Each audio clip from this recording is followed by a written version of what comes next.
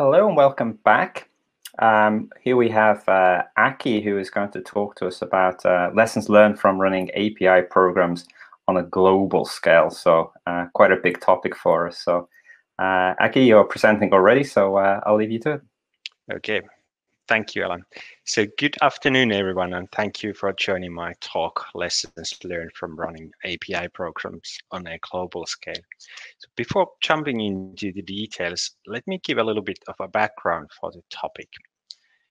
So I work as a lead architect in Nortal's cloud team, but before joining Nortal, I've been working nearly 20 years in building software in automotive retail business. And in my opinion, automotive retail is really exciting industry because cars are the most expensive consumer products available. And the whole industry has been disrupted in the past years by different technical innovations. At the moment, it's a bit unclear whether consumers want to own vehicles anymore, which has given an opportunity for new business models such as mobility as a service. Also, it is worth noting that China has become the biggest car market worldwide. And for example, VW sold over 3 million cars in China last year, which is roughly half of their total number of sold cars in last year. So the automotive industry is navigating through turbulent times, and this forces industry to reinvent themselves to evolve at faster pace. So APIs are all about speed and innovation, and best API programs have potential for exponential scale and growth, which is something that traditional business models can't really compete with. And now that I worked as a consultant for some time and I've been helping our customers to transform and adapt API strategies, I really noticed that regardless of industry, there are some common challenges that they are struggling with, and it might not be that obvious where to start. And that's really the why I put together this talk, and hopefully you'll walk away with some new ideas how to accelerate your API programs. So basically, the purpose of API program is always to allow you to adapt faster. And you might want to modernize your current IT infrastructure by using multi-speed IT. That's where we talk about private APIs, or you want to extend your current product portfolio with third-party offering, which is partner APIs, or even if you're really ambitious, you want to transform into platform-based business models, which is on the upper corner here, right side, public APIs. Friend of mine, Lou Powell, wrote recently a really brilliant blog post about API interface quadrants. And in short, the blog post explains that there are two main factors that affects your API design. And it's how many consumers your APIs will have and how close and how familiar they are with your business. So in essence, number of consumers is the total number of different API consumers on your platform. And when you have a very high number of consumers, it means that your APIs need to be easy to consume, as otherwise the process of ramping up new consumers won't scale. And familiarity and proximity is about the distance and how well they understand your business concepts. Typically, your API should have very low bar entry if your consumer don't know your business at all. And I really recommend looking at that blog post. There's a link on the left side. So when working on a global scale, your API consumers can be geographically distributed, and they don't necessarily have deep expertise about your domain. This means that your APIs need to be easy to consume, but at the same time, you get additional complexity by having to deal with localization and globalization issues. For example, an address in Japan starts with the largest geographical entity and then proceed to the most specific ones. So for some cases, this might be okay, but it is always a balancing act between reusability and complexity. In general, the more reusable something is, the less usable it will be. And this is very much true in API design as well. So when going global, you need to ask yourself, what is the lowest common denominator that is common across all markets, and how complex you can allow your APIs to be. But yeah, that's really enough for an introduction. And let's jump into some lessons I've learned during the journey. The first one is a good place to start. This is an important one because you want to get this as right as possible from the get-go, because failure might mean lost opportunity. And I've seen approaches, especially in the bigger organizations, which I call as we will build and they will come. But I think that's really a failure mode, because it typically means that the organizational change is not there, and therefore you don't get that required agility that you are looking for. So my advice is to come up with something that supports your organizational strategy and vision.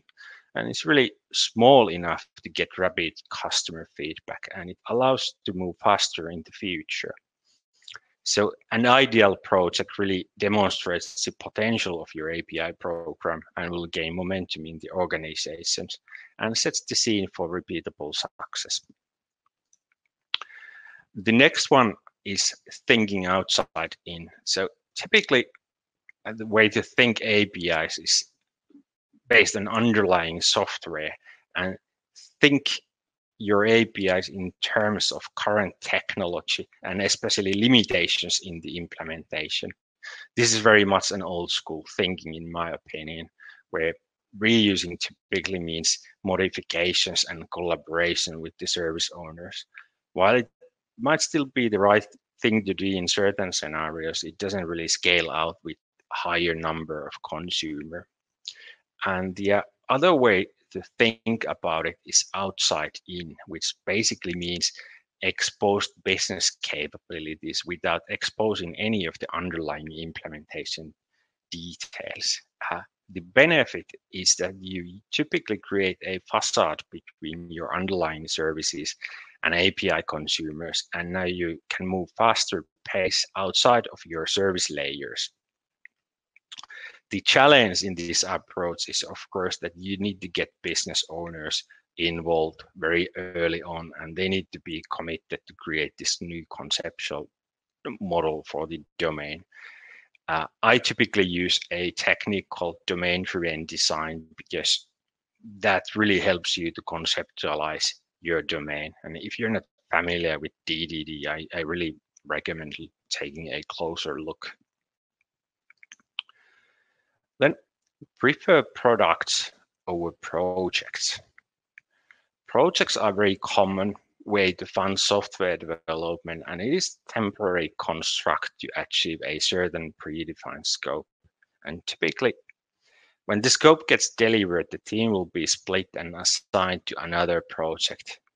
Naturally, this way of working is challenging in API projects, because ideally the API team should be able to deliver value incrementally, since team is driven by feedback and value prioritization. And also the products are packaged for consumption, so they don't necessarily map one-to-one between raw APIs. So the team is there to make sure that the product is easy to adopt and consumable.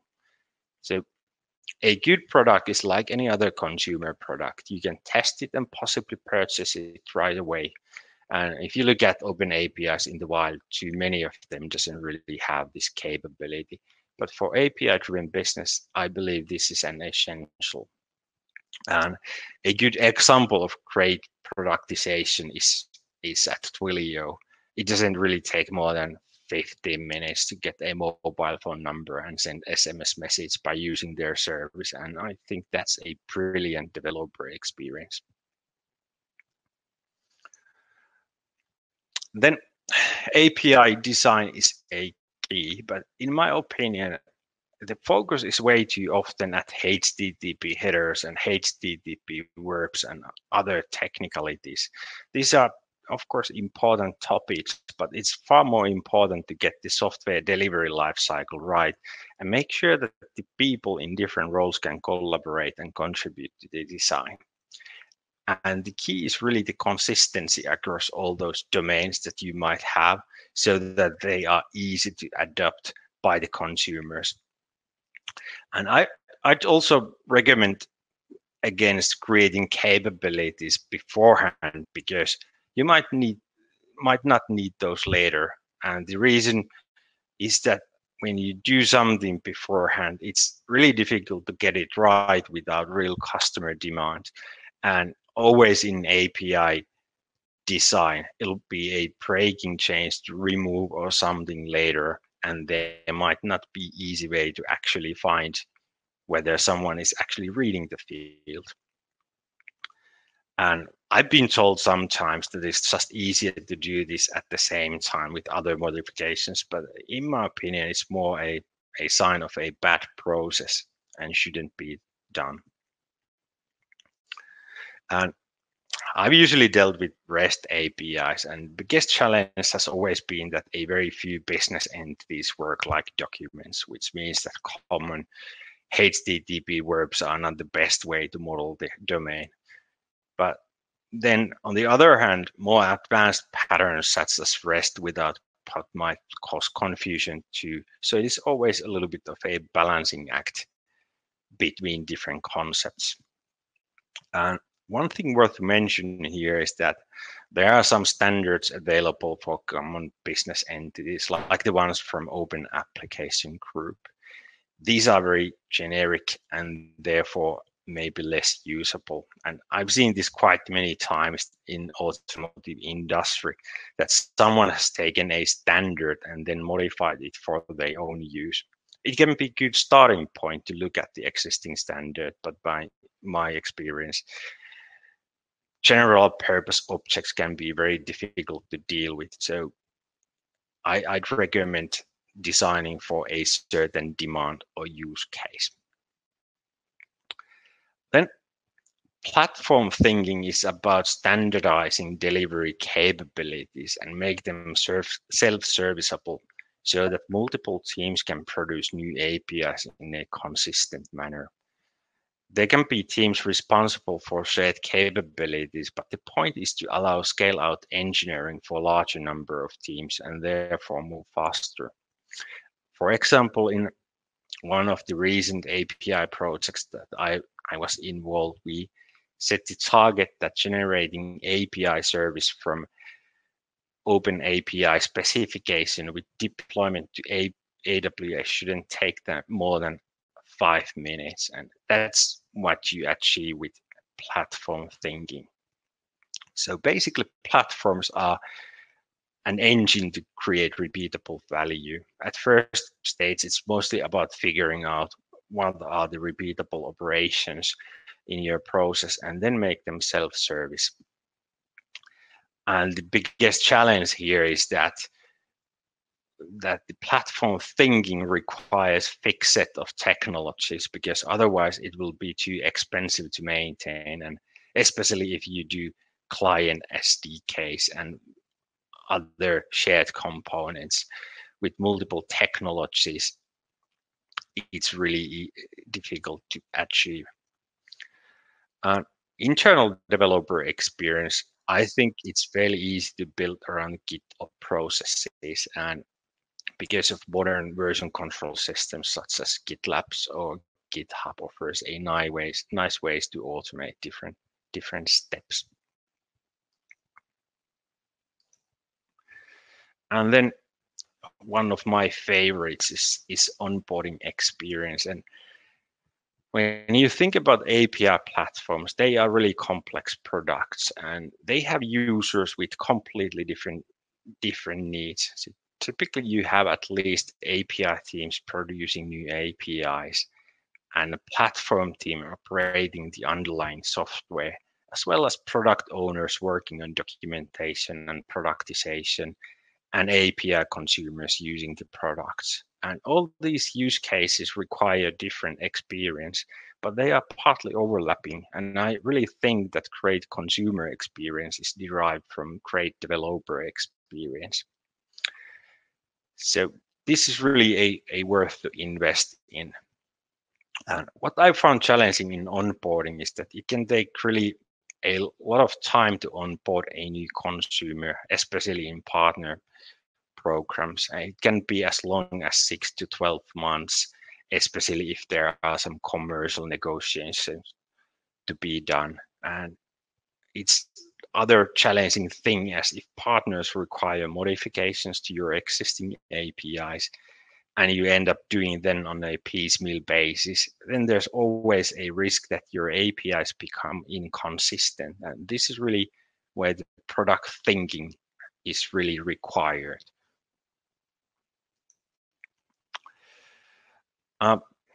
There's a lot of tooling available for APIs, but most commonly you would need at least some sort of API management tools. And API management tools varies from really simple edge gateways to enterprise grade platforms such as Apidays and everything between, really. And when it comes to API common concerns, I'd recommend either buying or leveraging open source, because I've seen some homemade tooling in this space and usually they are not great. So I've done API platform evaluations for different customers, and typically key requirements are that they can be operated via APIs and they support continuous delivery and CI/CD pipelines. And you can store all artifacts in a version control and get the actual tooling automated via version control. Basically, this means that it allows to build a development process that is more loosely coupled from the tooling, which makes them easier to replace at later stages. Developer portals are really a must feature, but they can be really tricky because quite many of them are based on some existing CMS system as Drupal, for example, and they are typically quite limited. And if there's a need to do heavy modifications, then it might be better to build your own portal with tooling that is aligned with your technology strategy. I did one just recently using a CMS called Gatsby.js, and it's not that hard as it might feel to get started. And also keep in mind that many API gateways are really very rich in functionality, and it might be tempting to build an over-ambitious API gateway by putting too much logic into the gateway. And I'd really recommend keeping it simple and just handle those common concerns like routing and security and monitoring, and place your business logic where it should be alongside your other business code. So these are really the main key themes to get started. And really I think the most challenging part is what to do next. Now, you have impressed the organization by your ability to move fast, and it's really time to make it sustainable and scale out to continuous value creation. And bigger organizations are typically used to work in silos, and they are not necessarily fully aware what other teams are doing. And this is really the most challenging part, because service-based architecture is very different and requires a new mindset. So one way of doing this is to do it like Jeff Bezos did it in his API mandate, and just basically let everyone know the new way of working and consequences if not following his orders. But I think this might not work in every organization. But really beware falling back to gated governance processes and metrics that drive the wrong behavior. Instead, try to drive the right behavior by using cross-functional teams, have a clear vision statement and standards for collaboration. The target is to have autonomous but highly aligned and loosely coupled teams, because that's the way to scale out.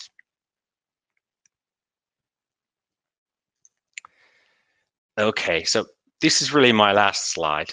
I hope I explain what are the main drivers when starting an API program and why it is more an organizational challenge than a technical challenge. Digital transformation is all about change, and it will be disruptive. So it's just like my colleague says, that if it doesn't hurt, you're not doing it right. And when you get started, start with really a small team of heroes and try to think forward how to actually scale out your processes and how to build that repeatable success from starting small. And I'm really a big believer of high technical standards such as continuous delivery and high level of automation. These are really fundamentals that are really difficult to add later, so I recommend building them from the get-go. And this really concludes my talk. So thank you very much for joining. And if there are any questions, please let me know. Okay, Aki, thanks very much. That really resonated with me. I've come to a lot of the same conclusions myself in my time working around as well.